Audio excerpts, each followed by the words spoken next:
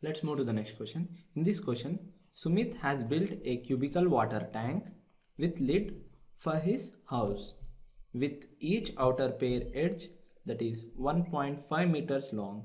He gets the outer surface of the tank excluding the base covered with square tile of side 25 centimeters, and we have to find how much he would spend for the tiles if the cost of tiles is 360 rupees per dozen. So let's work out the problem. Here we are given a cubical tank whose edge is 1.5 meter long. Let us suppose this is a cubical tank and its edge is 1.5 meter long. Coming to next, Sumit had planned to cover the entire tank excluding the base to its outer surface with a square tiles, and the dimension of square tiles is 25 centimeters. So side of square tile is 25 centimeters, that is 0.25 meters. It is because we are given this dimension in meters, so we convert it into meters. Let's find out the area of this cube. Note that we have to find the area of cube in such a way that we have to exclude this base, because he is not covering the base with square tiles. We have to find the area of 5 surfaces.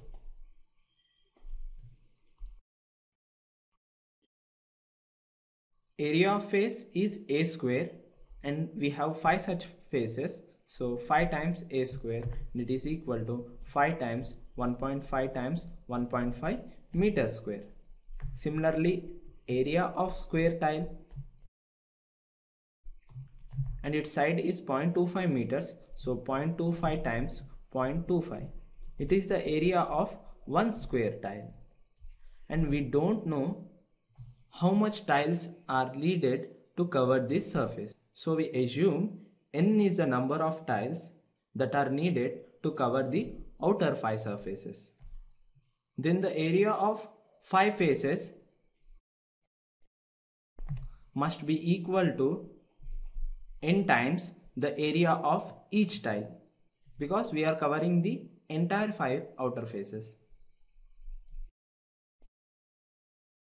Now substitute their values, that is area of 5 outer faces is 5 times 1.5 times 1.5 and n times 0.25 times 0.25.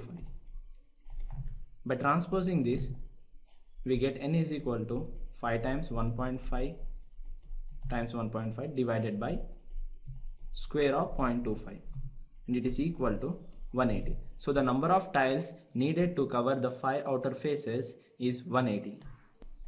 If we go through the problem, we are given the cost of tiles, that is per dozen we needed 360 rupees.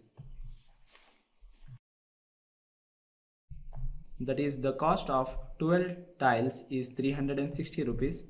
That means the cost of one tile is 360 upon 12, and it is equal to 30 rupees. We need